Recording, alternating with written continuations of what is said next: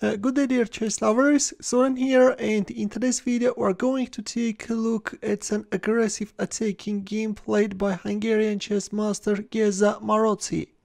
His opponent is Russian chess master Mikhail Chigorin, who played 2 World Championship matches against Wilhelm Steinitz, losing both times. But today's video is not about that. This game is played in 1903 in Vienna. With this being said, now let's go for the game. Maroczy opened up with e4, to which Chigorin answered with e5. And White's next move is f4. What can be better than King's Gambit in those times? He takes f4, King's Gambit accepted is on the board, knight f3, g5.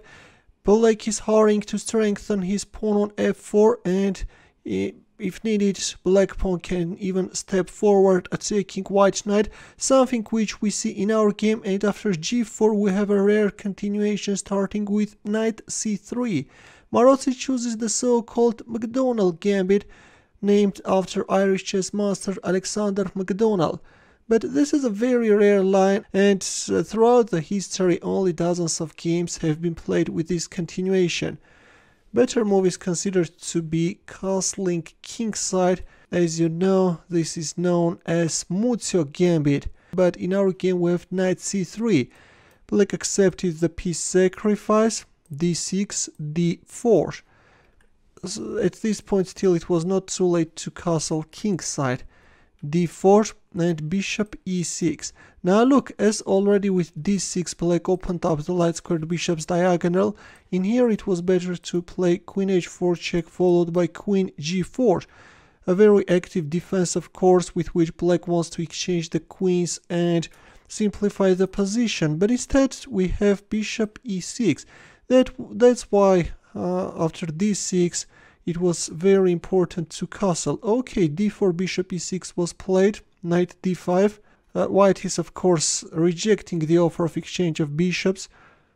The light squared bishop in future can be very useful when putting pressure on opponent's position. And right now we have a hanging knight, but in here Maroczy decided to sacrifice that knight as well, and we have castling kingside. This is move 9 and the second knight is gone. This is crazy. It takes d5. Finally white managed to open up the e-file for the rook. Bishop f5, bishop takes f4, bishop g6. In here Stockfish suggests a very strong defense starting with queen f6. If rook a e1 check, then king d8. But from a human point of view, coming up with a defense like this is very difficult. Instead we have bishop g6, bishop b5 check, knight d7, and rook e1 check.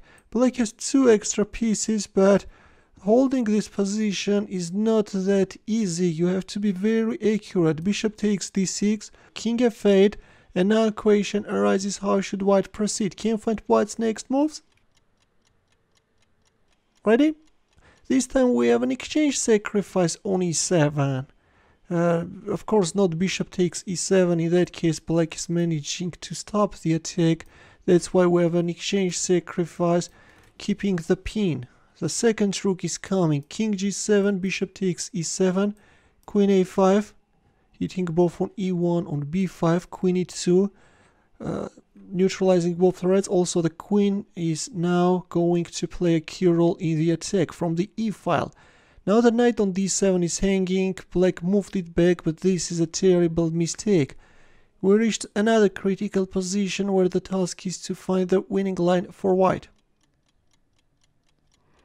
Ready?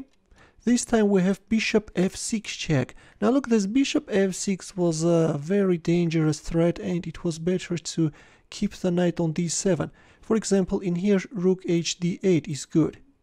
If bishop takes d7, then of course not rook d7, again bishop f6 is winning. You should play queen takes d5, having control over e5. And now if here, then check, and then queen takes b2. Some crazy lines, you know. This is how black can survive, but we have knight f8, and there followed this destructive bishop f6 check. Of course the bishop is untouchable because of the checkmate. Now can you understand how important it was to put the queen on the e file. King goes back on g8, queen e5. This time white wants to win the rook. h6, bishop takes h8, f6, neutralizing the mating threat, but we have another threat. White is renewing the threat.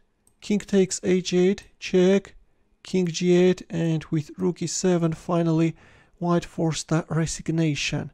A very aggressive attack by Maroczy, which I hope that you enjoyed greatly.